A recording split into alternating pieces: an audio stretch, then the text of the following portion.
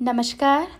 A to Z dishes Usha Kurjani में आप सबका स्वागत है।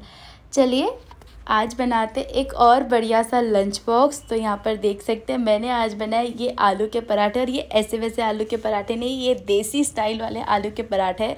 साथ में मैंने बनाया ये बढ़िया सा मिर्ची का अचार। तो चलिए देख लेते हैं आज लंच बॉक्स में क्या है। तो देख सकते हैं मैंने ये क्यूट सा लंच बॉक्स ले लिया है, और सबसे पहले हम ये गर्मा गर्म देसी आलू के पराठे डालेंगे। देख सकते हैं कितना बढ़िया लग रहा है, और ये इतने टेस्टी लगते हैं, चाहे दही के साथ ले या अचार के साथ।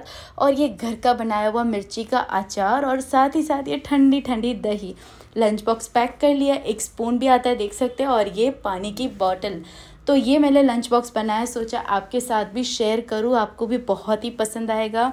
तो चलिए सबसे पहले हम बनाएंगे देसी आलू के पराठे। तो उसके लिए ना यहाँ पर मैंने ले ली एक ओखली, इसमें हम डालेंगे 1 इंच अदरक के टुकड़े को काट कर, 6 से 7 लहसुन की कलियाँ, इसी के साथ 2 हरी मिर्ची, 1 चम्मच साबुत धनिया, 1/4 चम्मच जीरा, 1/4 चम्मच सूखे अनार के दाने। इसे हमें दरदरा इस तरह से कूट लेना है। यहाँ पर आप देख सकते हैं इस तरह से दरदरा कूट लिया। अब एक बाउल में हम 4 से 5 उबले हुए आलू को इस तरह से इसके ऊपर का छिलका निकाल कर कद्दूकस करके डाल देंगे। एक बारीक कटा हुआ प्याज, थोड़े से धनिया के पत्ते, इसी के साथ ये जो हमने दरदरा कूट के रखा था वो, स्वाद के अनुसार नमक, लाल मिर्च पाउडर और गरम मसाला। नमक और मसाले आप अपने स्वाद के अनुसार डाल सकते हैं। अच्छे से मिला लीजिए। अब आटे के लिए ना एक बाउल में 2 से 3 कटोरी गेहूँ का आटा, स्वाद के अनुसार नमक, आधी छोटी चम्मच तेल, थोड़ा सा मिक्स करने के बाद थोड़ा थोड़ा करके हम पानी ऐड करेंगे और आटा गूंदेंगे। जो ये आलू पराठे ना, इसके लिए आपको ना ही ज़्यादा सख्त ना ही ज़्यादा नरम, मीडियम सॉफ्ट आटा गूंद लेना है। उसके बाद थोड़ा सा तेल लगाकर इसे अच्छे से मसल लेना है, और ऊपर से थोड़ा सा तेल लगाने के बाद इसे ढककर हम 5 से 10 मिनट के लिए रख देंगे। 5 से 10 मिनट के बाद आटे को हमें अच्छे से मसल लेना और एक बड़ी सी लोई निकाल लेनी है। देखिए पराठा जो है थोड़ा सा मोटा और बड़ा ही अच्छा लगता है। अच्छे से मसलने के बाद दोनों हाथों की उंगलियों और अंगूठों की मदद से इसे फैला लेंगे। बीच में खूब सारी स्टफिंग डालेंगे, क्योंकि देखिए स्टफिंग वाला पराठा बहुत ही अच्छा लगता है। और इसे अच्छे से पैक कर लेंगे। फिर से दोनों तरफ सूखा गेहूँ का आटा लगाने के बाद इसे हमें थोड़ा सा हाथों से फैला लेना है और इसे अब बेलना है। देखिए पराठा थोड़ा सा मोटा ही रखिएगा, ज़्यादा पतला करने की कोशिश ना करें। गरम तवे पर आपको इसे डाल देना है और इसे अच्छे से सेकना है। देखिए हल्का हल्का सेकना शुरू हो जाए तो आप इस पर लगा लीजिए घी। आप चाहें ना तो तेल भी लगा सकते हैं और मक्खन भी। मैं तो यहाँ पर देखिए देसी घी लगा रही हूँ, क्योंकि देसी पराठा है। और देख सकते हैं पराठे की साइज़ थोड़ी सी बड़ी और थोड़ा सा मोटा है, तो इसे आपको अच्छे से सेकना है ताकि ये कहीं से कच्चा ना रहे, क्योंकि कच्चा पराठा अच्छा नहीं लगता है खाने में। देखिए दोनों तरफ इसके किनारे अच्छे से प्रेस करते जाओ और इसे सेक लीजिए। पराठा सिककर तैयार है। इस तरह से हम प्लेट में निकाल लेंगे, और इसी तरह से हम सारे पराठे बना लेंगे। देख सकते हैं सारे पराठे बनकर तैयार है।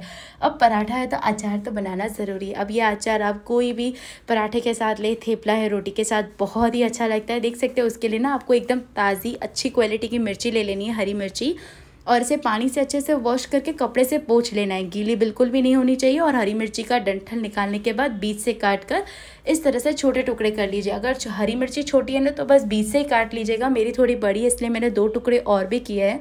इसके अंदर हम डाल देंगे स्वाद के अनुसार नमक, या फिर आधी चम्मच नमक, 1/4 चम्मच हल्दी पाउडर, और अच्छे से इसे मिक्स कर लेना है हरी मिर्ची के अंदर। और हरी मिर्ची बिल्कुल भी गीली नहीं होनी चाहिए, एकदम ड्राई होनी चाहिए, इस बात का ध्यान रखें।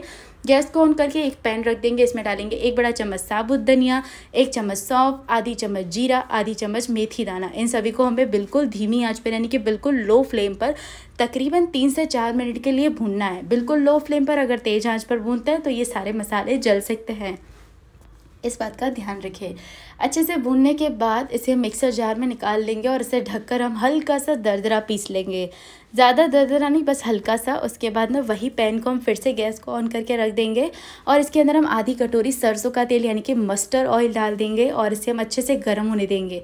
एकदम ये धुएंदार गर्म हो जाए तुरंत ही गैस को बंद कर लेना है। ये हरी मिर्ची के अंदर 1/4 चम्मच कलौंजी, और ये तेल के अंदर आधी चम्मच जितनी हींग डाल दे। अब ये जो हमने दरदरा पीस के रखा था ना मसाला, वो हरी मिर्ची के अंदर डाल दे। साथ ही साथ ये गरम गरम तेल डाल देना है और अच्छे से इसे मिक्स कर लेना है। यहाँ पर देखिए अच्छे से इस तरह से मिला लीजिए, और ये अचार बनकर तैयार है। अब आप चाहे तो इसे तुरंत भी खा सकते हैं, या फिर ना इसे एकदम अचार अच्छी तरह से खाना है तो एक बाउल में एकदम वो गीला नहीं होना चाहिए, ड्राई होना चाहिए। मिर्ची को इस तरह से डाल दे, मिर्ची के अचार को, और इसे ढककर 2 दिन के लिए रख दे। 2 दिन के बीच में आपको इसे बीच बीच में थोड़ा सा मिक्स करते रहना है।